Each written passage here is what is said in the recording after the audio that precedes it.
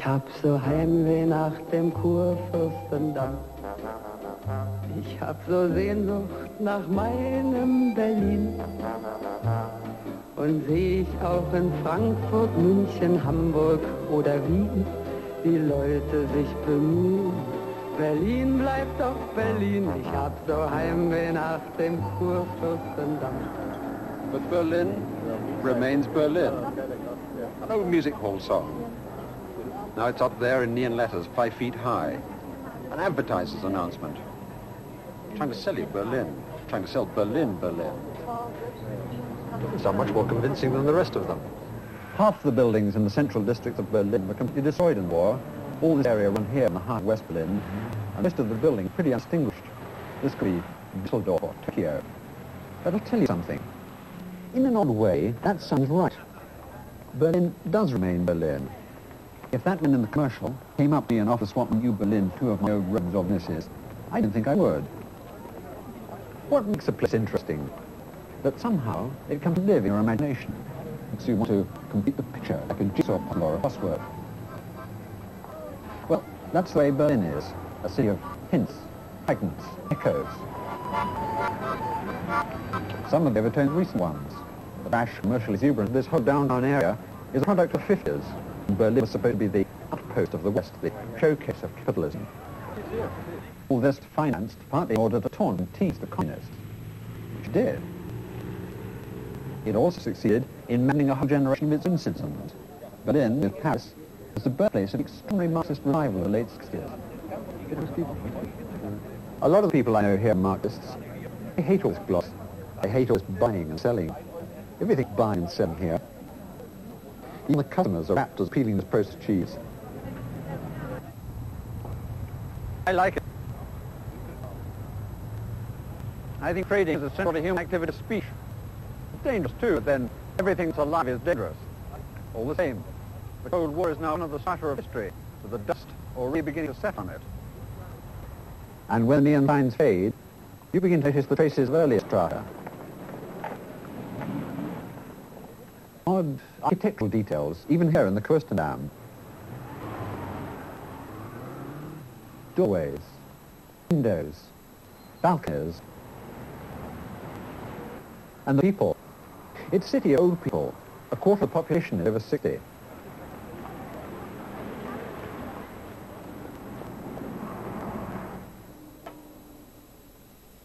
Just off the Kurfürstendamm, a little silt from the past was collected against the railway arches.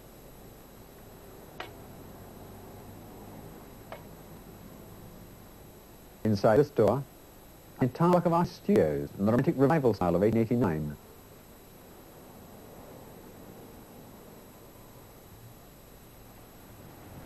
It's like being in Pompeii or ancient Rome. You broken columns. The mind rushes to fill in the whole life and history of the Roman Empire.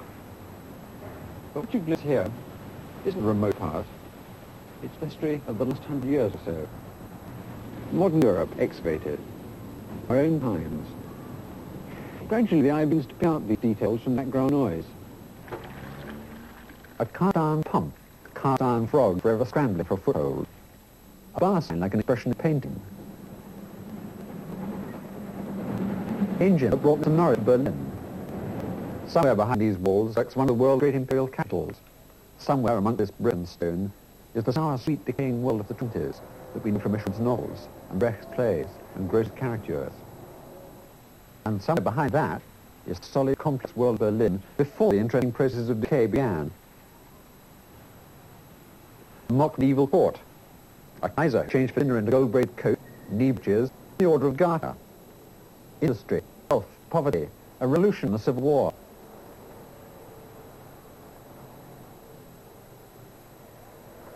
Gradually, a complete mashed townscape begins to assemble in mind. And behind these doors are books, archives of photographs and film, human memories. This is why I wanted to come and take another look at Berlin, because I thought that just for a moment, in odd flashes and brief glimpses, the past might seem to come alive in front of one's eyes.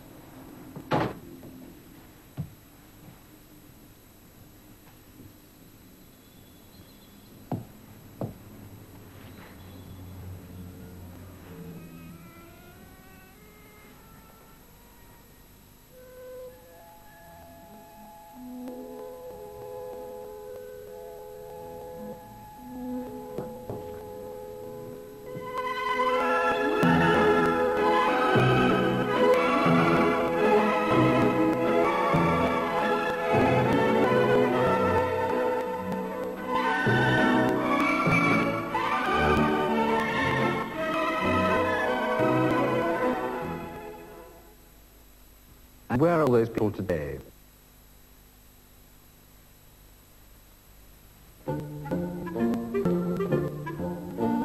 Here, preserved oil paint and varnish, pickled in the acid vision of George Gross.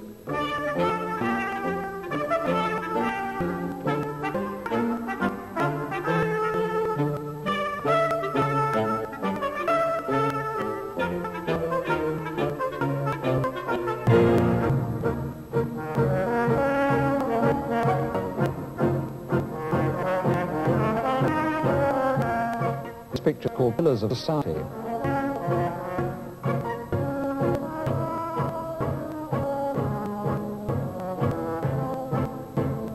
This is Grey Day.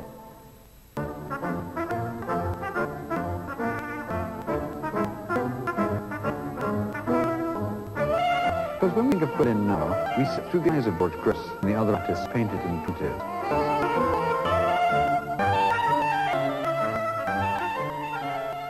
Max Beckmann, for example. This was Berlin's high season, the golden 20s, the golden, screaming, starving 20s. Here was the money, here was power, here was the misery and the hysteria. And these artists painted it in a style which came to be known as new objectivity. Extraordinary now to think that these raging comments on a disintegrating world were ever thought of as objective.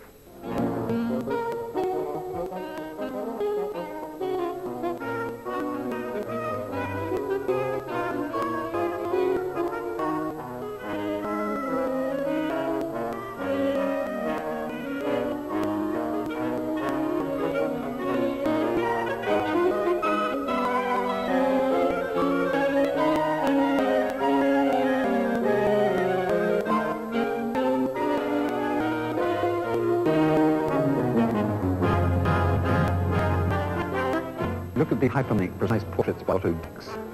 These people are gazing out at a world where a war had been lost. A revolution destroyed most of the political landmarks. The revolution had been destroyed in its turn. Currents collapsed, with 120 newspapers, periodicals, and frequent political murders.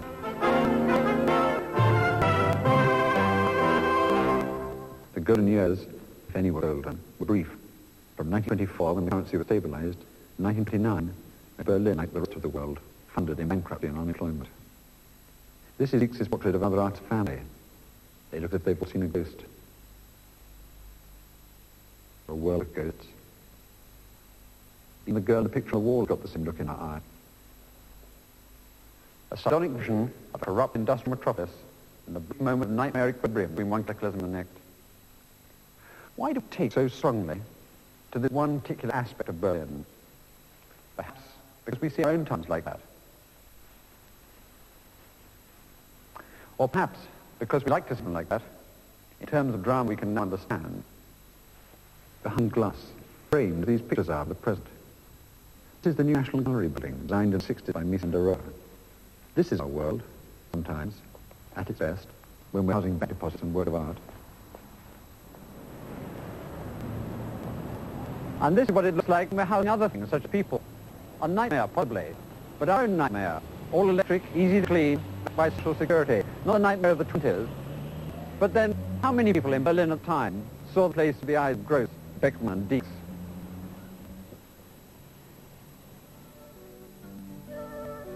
Much more often, I should think, they saw it like this.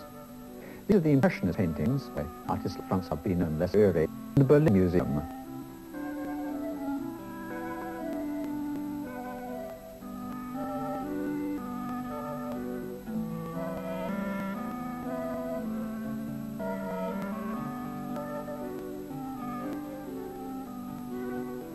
We associate Berlin with Impressionism. Impressionism is Paris, and Paris is Impressionism. It came late to Berlin at the turn of the century, but it had native roots as well as French ones. And it was superseded by Expressionism and the new objectivity of the 20s. Throughout the 20s and 30s, there were painters, good painters, who went on to paint Berlin in this kind of way, and seeing it in this kind of way. It's interesting. Now we see Berlin through their eyes. It doesn't seem quite the bleak, grey, historical place that we always imagined. There are trees here and gardens. The sun occasionally shines. Even the predominant greys and browns look less like field grey and brown shirt brown. They seem more understated and elegant, a sign of metropolitan sophistication. The whole place seems more like, well, Well, Paris. Its clear white looked more agreeable. The French impressionists are painting the city of bourgeoisie. They are looking at a city which brought the upper middle classes wealth and power, a city which these new classes then accommodated their own style and taste. It's the world of these people, a world of intelligent, successful men, attractive, culture-wise, and charming children. This is the family of one of the artists. No big-eyed portraits on their walls. Above all, it's the world of this painter, Max Liebermann. This is a self-portrait at the age of 78. Liebermann was one of the group who broke away from the Academy in 1889 and founded the Berlin Secession, which launched Impressionism in the teeth of the Kaiser's approval. He painted the printers, the prelates of the high bourgeoisie, fashionable posers and writers, the collectors and academics, the merchants and bankers. What a good likeness, said one satisfied customer, a particularly repellent brewer. Yes, said Liebermann, good enough to make you spew.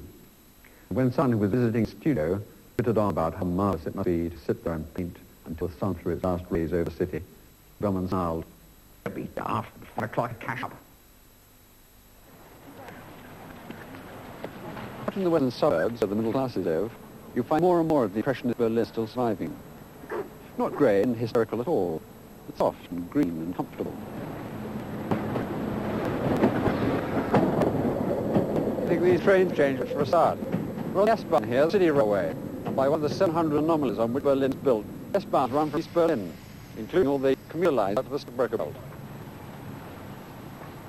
East Germans have a reputation for keeping things as they are, or as they were 40 years ago, even when they're operating here in West Berlin. Look at the station. Trees on the banks, the smell of pain oil and creosote, nothing much happening. This is just like the grimy yellow wooden station in the outer suburbs of London I used to hang around my childhood, just breathing in the railway atmosphere. All it's missing is those advertisements of Varel, a big vapor rub. But look at this. Time for lavatories up in the old goth black letter script. Don't see much of that in West Berlin now. And how about this? The name of the East German corporation that runs the railways. Such a Reichsbahn. German Imperial Railways. There were 3 Reichs in German history. The Holy Roman Empire, the Second Reich set up by Bismarck under the Kaiser, and Hitler's Third Reich. None of them is much commemorated in public in West Berlin these days. Only here, under the aegis of the German Democratic Republic.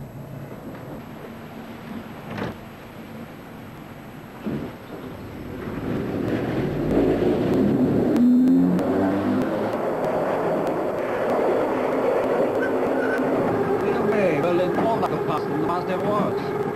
It's the only city I know which is not more overcrowded, but less overcrowded than it used to be. You have S-Bahn yourself. There are many dams on this elaborate network of O-Bahns. Once upon a time, there were 4 million people in Berlin. Now, East and West combined for 3 million.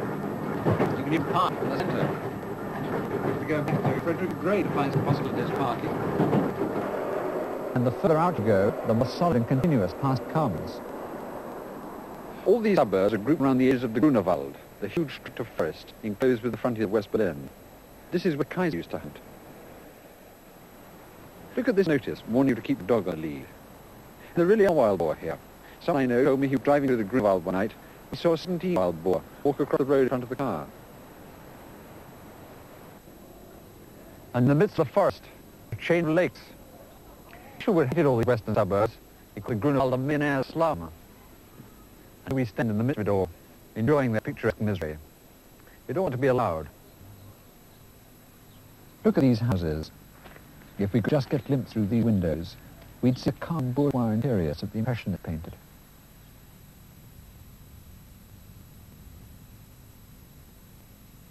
A world of warm colours and simple objects, modest objects, just fitting their use. No chromium plate, no plastic, but no overstuffed 19th century look either. This is Max Liebermann, has painted himself at home with his family.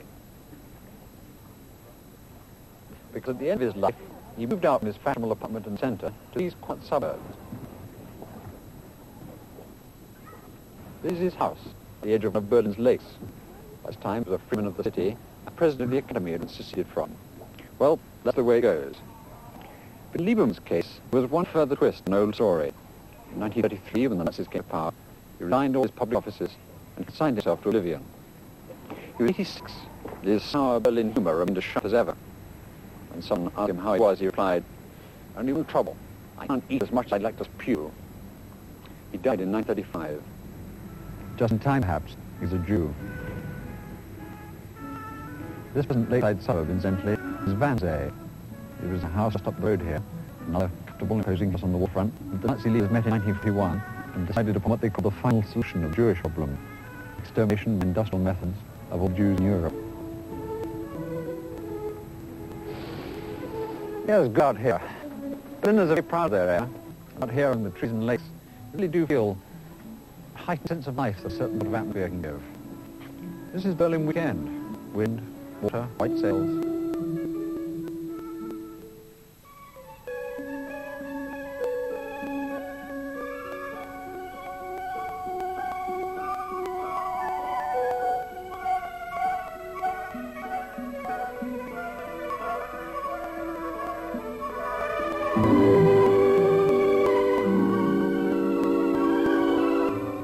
Here are two of the local citizens, one fine Sunday afternoon. Bankers, I should think, if George Gross' picture only going to what bankers look like. It's 1932, so they have their troubles. But at weekends, they go away to their little hideaways and woods. Here they commune with nature, plan their fishing trips on the lake, seek a haunt of the wild boar. And Monday mornings, it's a banker's day, to Potsdam, and take a famous banker's train non-stop to Berlin. That's the paper this morning, then. Gloom as usual.